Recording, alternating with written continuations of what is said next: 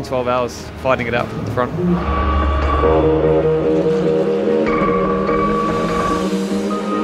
Yeah, at the moment it's going well. You know, we're fighting really hard. We can't survive the night now, so you know, just brought it to the morning. She's still running really, really well. Now Nico's out there. He'll do a fantastic job. So it's still a long way to go, 8 hours. At the moment we are P3.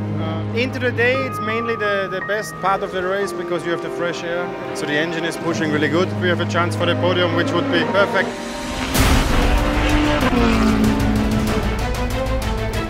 We have a good run, we have good pace. Now the excitement is so high, the adrenaline is pumping. Running pretty smoothly. So just a little while ago, we were losing some gearbox oil. It's about the time that last year we were also in P2 or fighting for the lead, and we had the issue. So I hope it will not occur.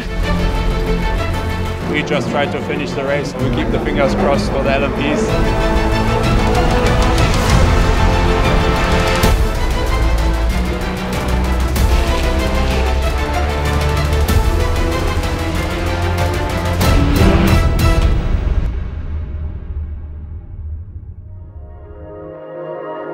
To be here making a little bit of history at Le Mans, to be a part of that with these guys is a tremendous honor.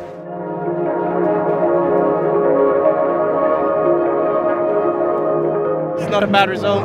1-2. Yeah, we're pleased, you could say that. We're pretty pleased. Fantastic day for Porsche, 17th victory. Incredible, 1-2. And I'm so happy for Nico and Earl and Nick. I mean, particularly those guys. I mean, first time here, they get the win, and you know, I couldn't be happier.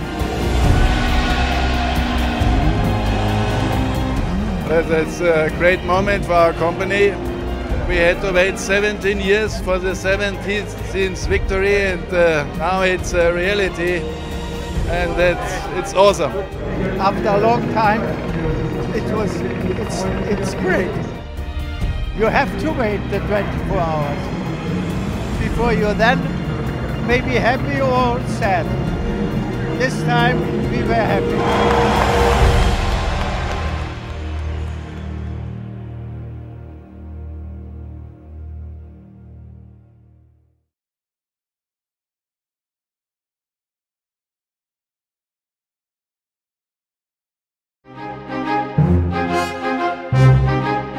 Thank you.